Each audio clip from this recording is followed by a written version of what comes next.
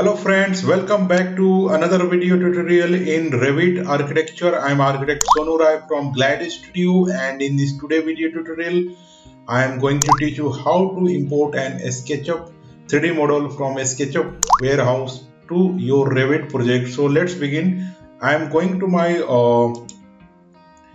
Sketchup folder project here, and this is our viewport in Sketchup. And now I am going to click this window here, and now I will go to this 3D warehouse. I will select this 3D warehouse,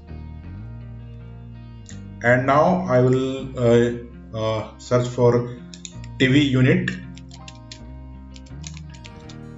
and I will download this model in SketchUp. So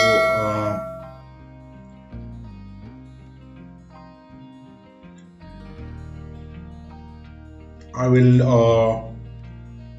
download this modern TV unit. So I am going to download this, and now it is asking load this directly into your SketchUp model, yes or no. You can save it also. So I am going to directly load into my SketchUp model, yes.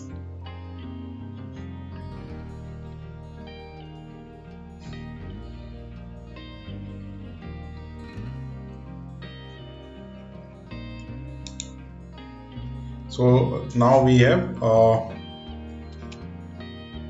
downloaded this model, and now I will explode this. I'm going to right click and explode this, and I will delete these boxes. These are not required.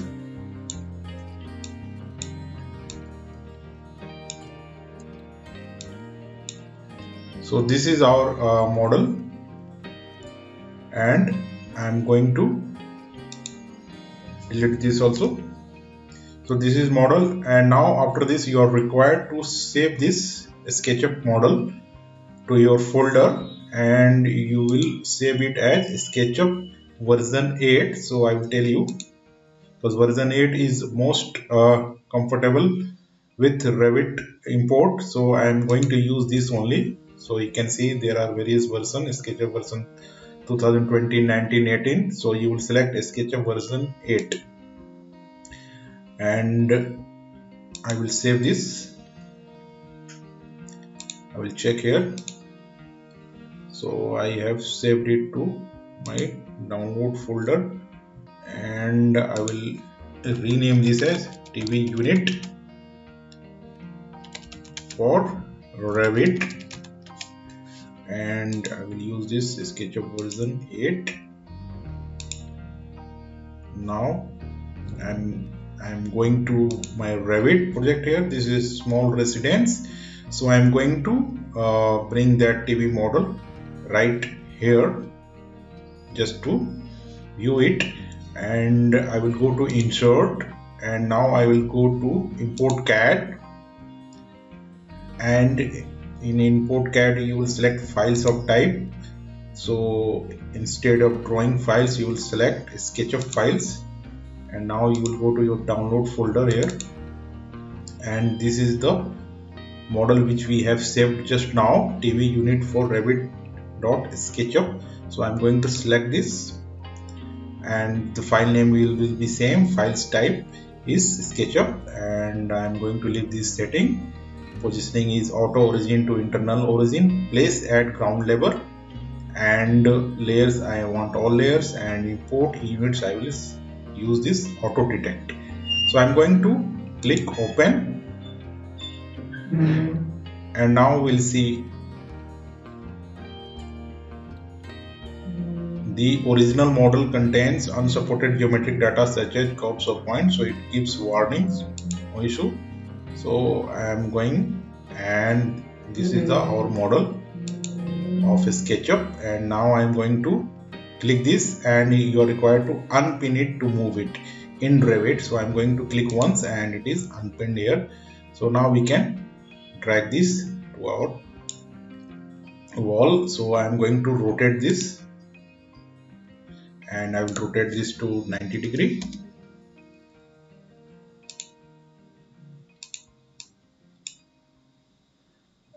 And again will use 180 here. So now we have placed it here, and now I will select camera to view our model here. So I'm going to my default 3D view, and you will select this drop down here, camera. So I'm going to place a camera here. I'm going to click here, and now I will see our model.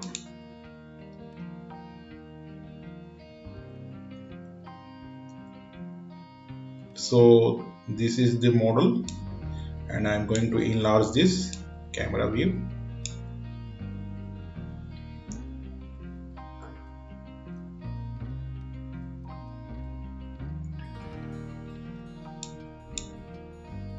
So now I will go to my realistic mode and see whether texture and material is also imported in Revit or not. So I'm going to my realistic mode here.